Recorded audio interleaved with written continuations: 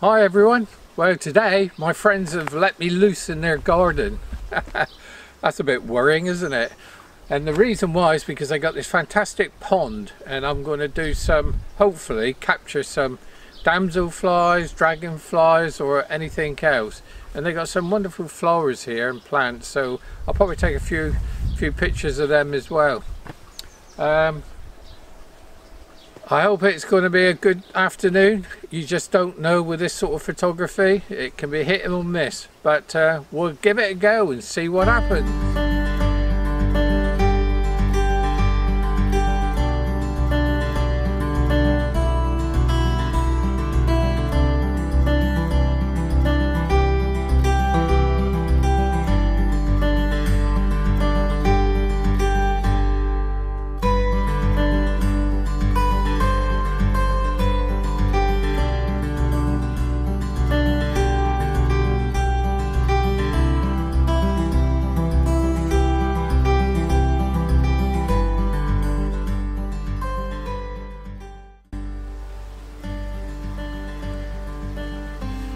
There's a beautiful dragonfly here.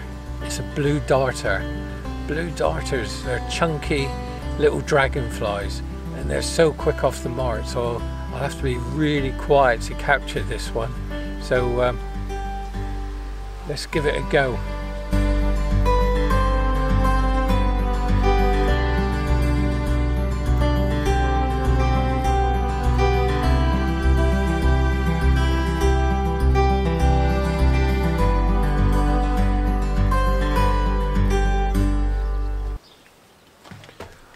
I'd like to give you a couple of tips on dragonfly photography. I'm not an expert on dragonfly photography and I'm not an expert on dragonflies, but one thing I found about dragonfly photography is the fact that if you try to chase them around and try to capture them, the likelihood of that is a failure all the way through. So the best thing to do is when you turn up to a pond, whether it's a private pond or a public pond, is just to observe.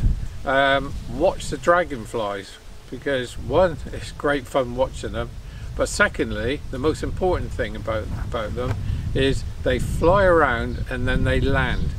When you see them land, 9 out of 10 they will keep landing on that same spot, whether it's a leaf, a stick or a reed of some sort, and so then you can pre-focus on that spot.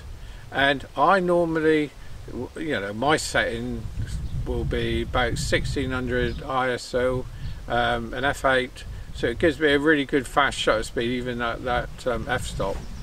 And the reason why I use that f-stop is because it gives that depth of field. If you have it too shallow, you don't capture much of the dragonfly. So if you pre-focus on that stick, you can allow yourself with the f8 of the depth of field, so where the wings come forward and the wings go backwards, so you can generally get most of it in looking sharp.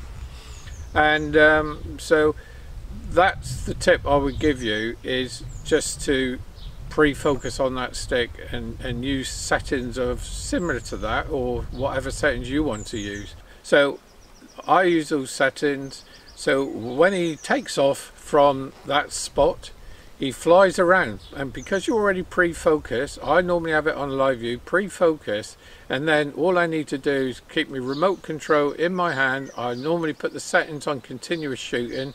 He goes off, you just follow him around, and you know he's going to generally come back to that spot.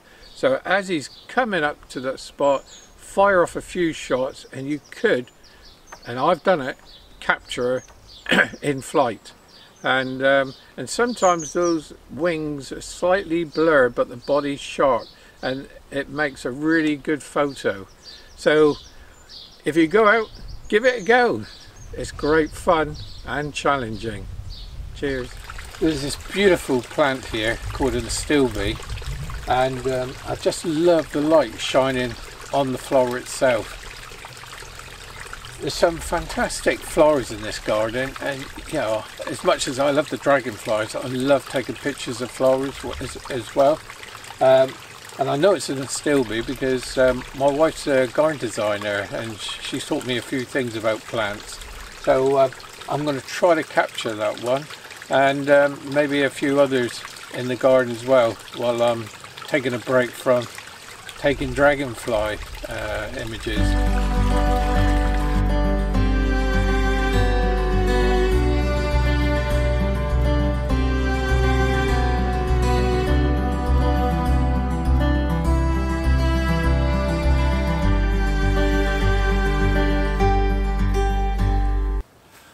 Well, it's been a great day.